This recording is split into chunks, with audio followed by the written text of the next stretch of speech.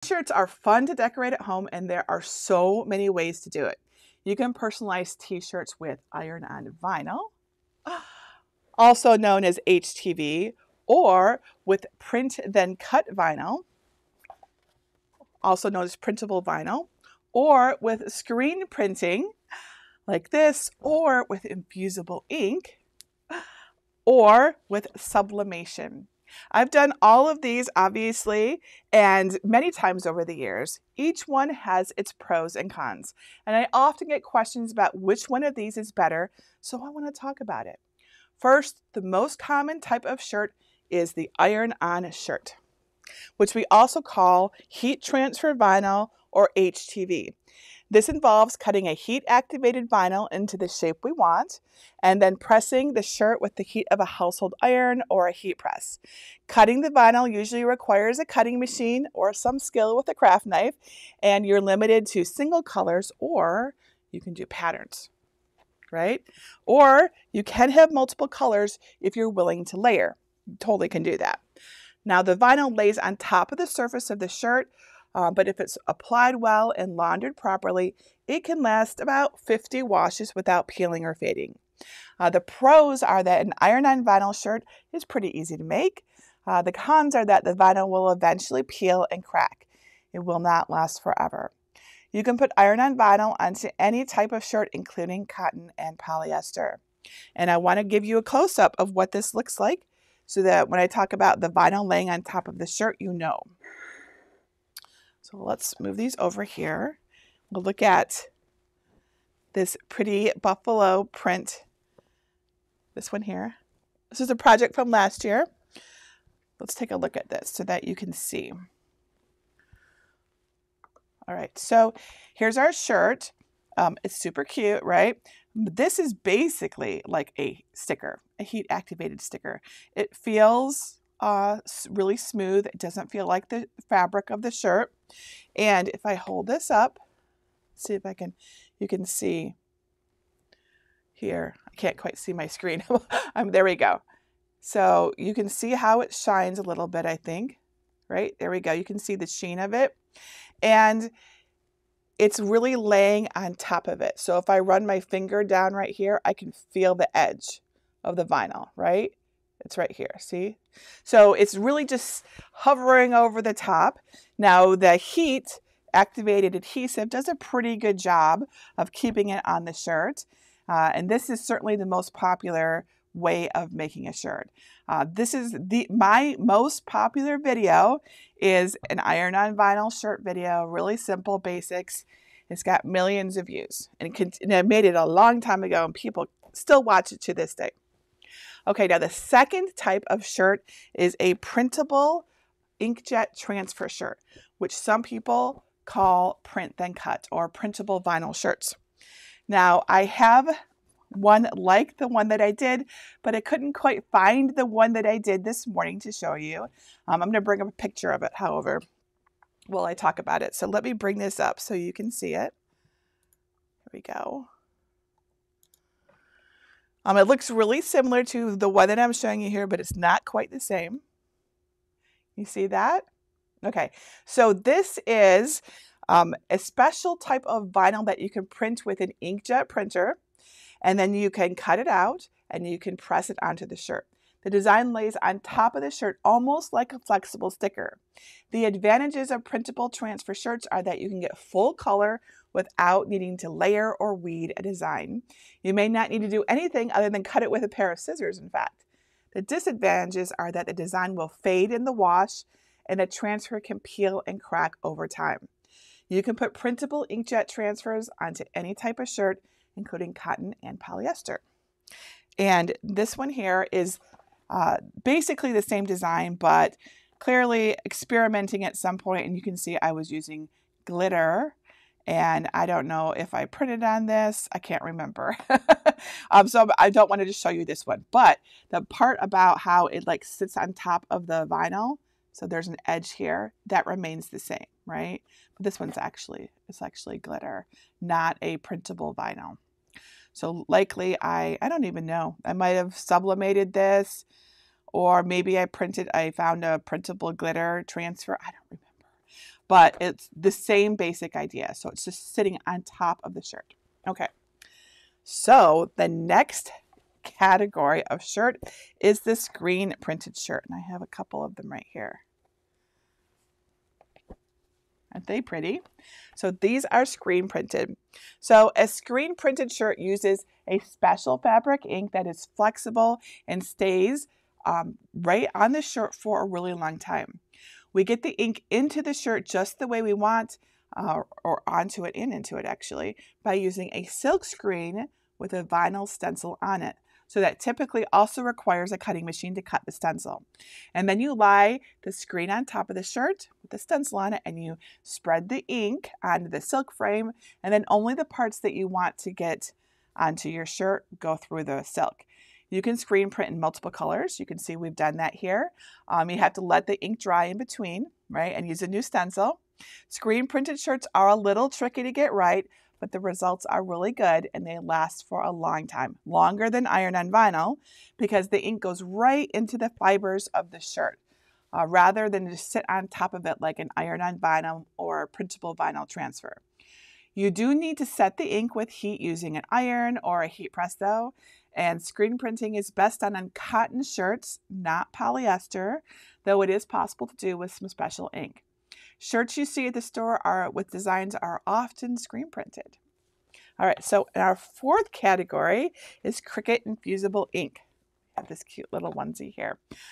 So Cricut Infusible Inks are transfer sheets that are cut on a cutting machine and then applied with high heat to a shirt. You have to use a heat press. You can't use an iron. And the sublimation ink is pre-printed onto an adhesive liner, so it's great for those with cutting machines rather than sublimation printers. Infusible ink will last a long time. As long as your shirt lasts, there is no cracking, feeling, or peeling. The biggest catch is that you need to use a polyester shirt. It needs to be white or very light colored for the transparent ink to show through. The advantages of Cricut Infusible Ink are that you don't need a sublimation printer to sublimate, and you get a shirt that lasts pretty much forever. The disadvantages are that you do need a cutting machine if you want to make any custom or intricate designs. And of course, you are stuck with polyester and white or light colored, right? All right.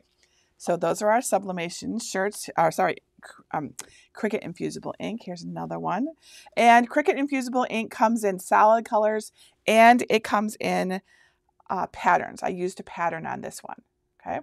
So this is a great option if you really want so the ink goes right into the shirt. So there is no edges here. It just feels like a shirt, right? It just feels like the polyester. You can use polyester blends, but it has to be mostly polyester, at least 65%. But it's very, very, it literally just feels like fabric. So it won't crack, it won't peel, it won't fade unless you get it really crazy hot, which typically is not happening unless you have some like super hot steam setting on your dryer or something, an unusually hot one. Anyway, so aren't they cute? Okay, so then our last category is, let me get one out. Here we go. I have a lot of shirts here. Sublimation. So this is a sublimation shirt, one of the first ones I did actually. So the sublimation shirt requires a sublimation printer or access to one. So you can, you can actually just order a sublimation print like on Etsy or something like that. And you need high heat. But if you do have those things, a printer with sublimation ink and high heat, you can make full color shirts that last as long as the shirt. With sublimation, the ink goes right into the shirt as a gas and it stays there when it solidifies. So the result is that you only feel the fabric of the shirt, just like infusible ink. There is no layer or vinyl or ink on the shirt at all. It's inside, right? It's not sitting on top. So it's beautiful and smooth. Sublimation has been getting in popularity in recent years, and you'll find it on many shirts these days. The pros to sublimation are that you can do pretty much any design you want, pretty much. All the colors, though, including photos, and there's usually no weeding necessary. It's just print and press.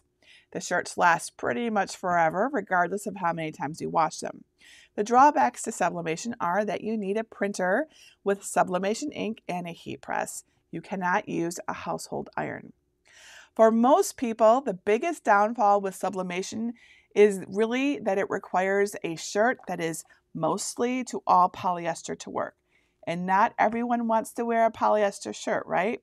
So there are some workarounds so you can get a sublimation design onto a cotton shirt. And I recently did a tutorial. Let me show you.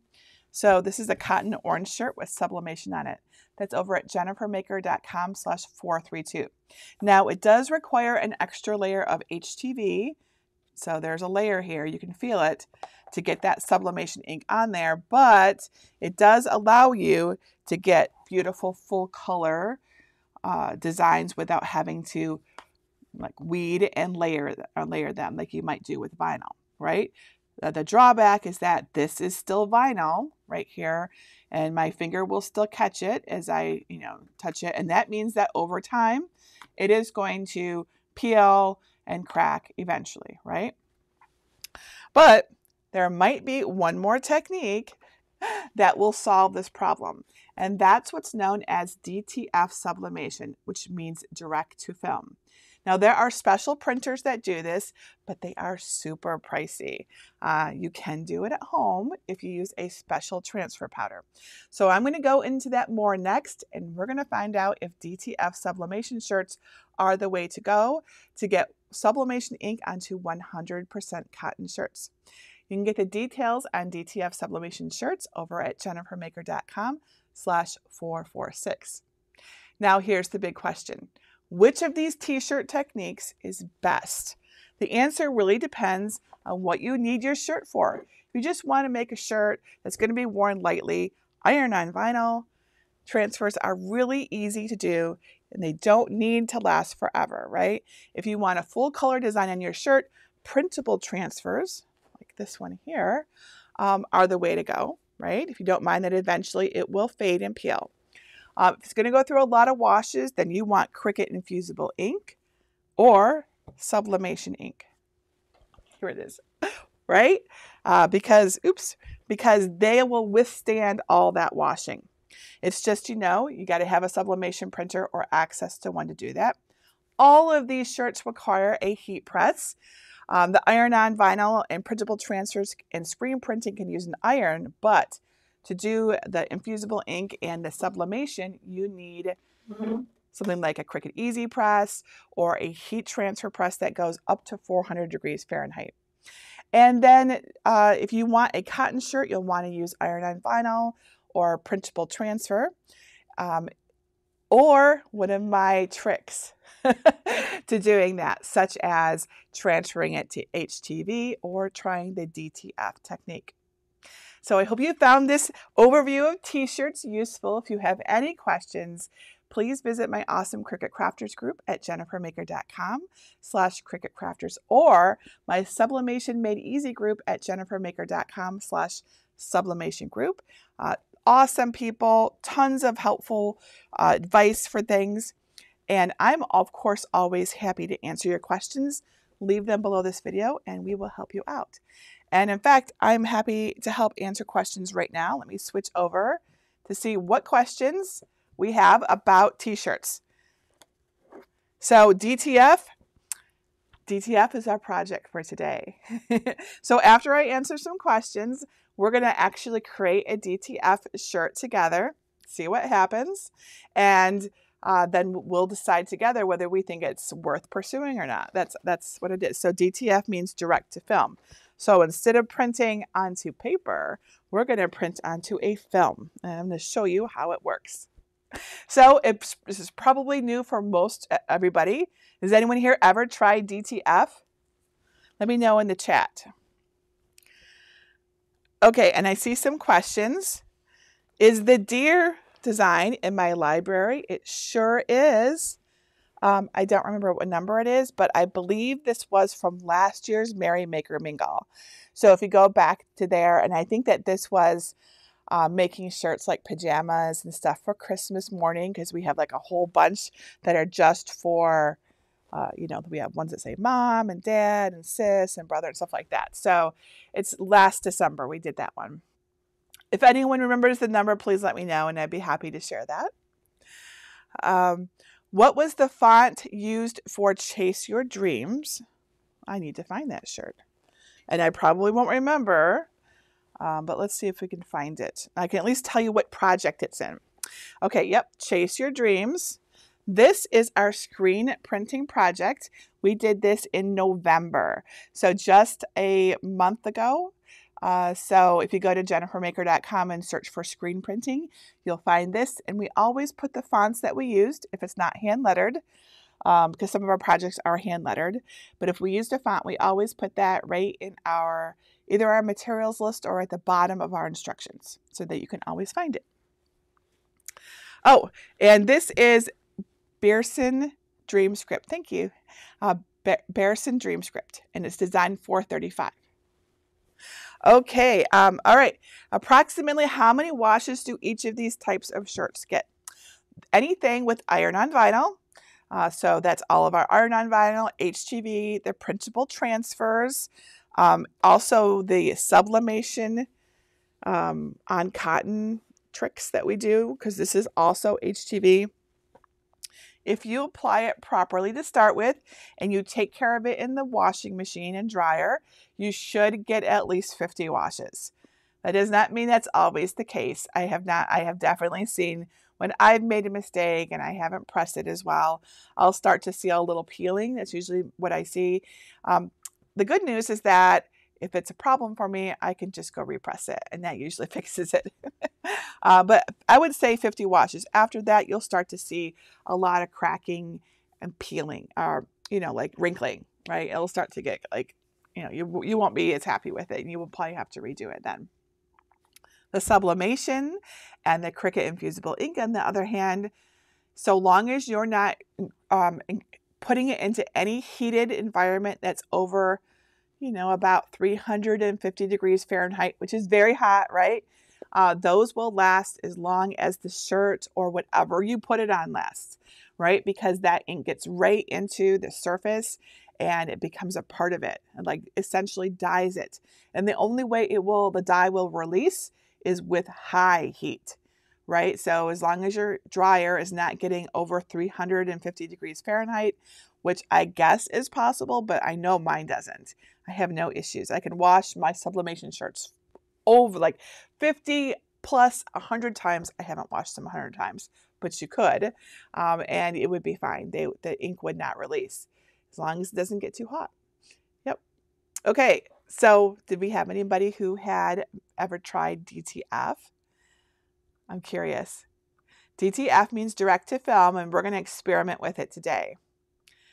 I don't see anyone saying that they have. If you did, I missed it, so sorry about that.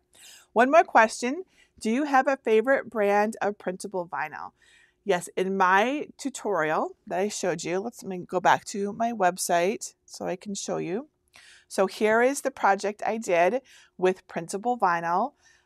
Really heat transfer. They didn't really call it printable vinyl, but that's basically what it is. This tutorial right here, how to make print then cut shirts. This has my favorite one in it. So let me scroll down. I always put all of my materials right in my blog posts and in my videos. It's always right there. So I used iron-on transfer medium for dark fabrics, right? Let me see. And if you click on the link, it should take you there.